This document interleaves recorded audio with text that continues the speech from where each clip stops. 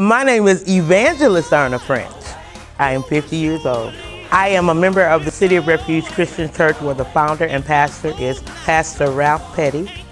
And I am praise and worship leader at the Rhema Church, where the lead servant and founder is Pastor Norman Owens. Come on, put them hands together.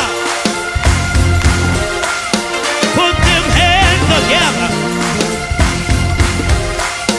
Put them hands together. I have been singing, as long as I can remember.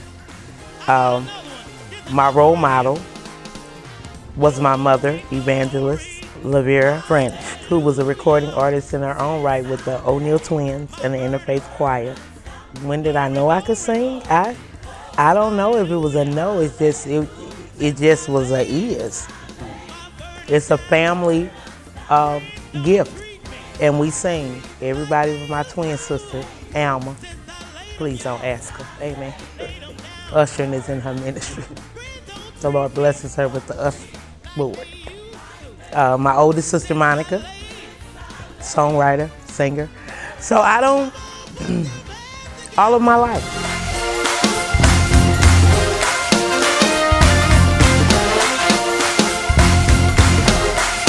Put them hands together. Now, we really got to sing this one, because this is my favorite one right here. Watch ye, therefore, you know not the day when the... Well, I was blessed to be a part of a Sunday morning show, Wake Up St. Louis. Yeah, and two asked me what it was that I had not done that I wanted to do. And I told them that I've already recorded, but I wanted to come out. And he said, really? And I was like, yeah. And then he said, you talking about a whole concert? Well, y'all, I'm a little bit older. I once was young, but now I'm older.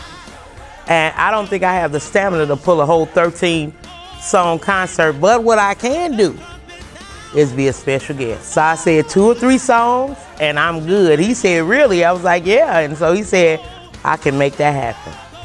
And when you get a whole lot of, and when you've been promised over and over and over and over and over again, it's just like you kind of put it up there with the rest of the promises.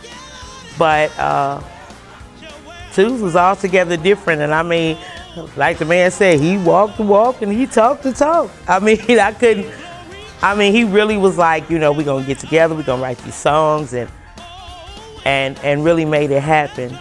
And what a wonderful opportunity and blessed. I just overwhelmed, but grateful that somebody finally came through on their word. Thank you so much. I say thank you. Thank you. Yes, thank you. Thank you. Thank you. Thank you. Thank you. Got to say thank you. Thank you. Mean to say thank you. Thank you. Shown up, thank you. Thank you. Yes, Lord, thank you. Everything is in God's timing, and now more than ever, I understand that. Having done a project that did not come out, and having sung on everybody's project that did come out down through the years, but wanting to do what God has called you to do,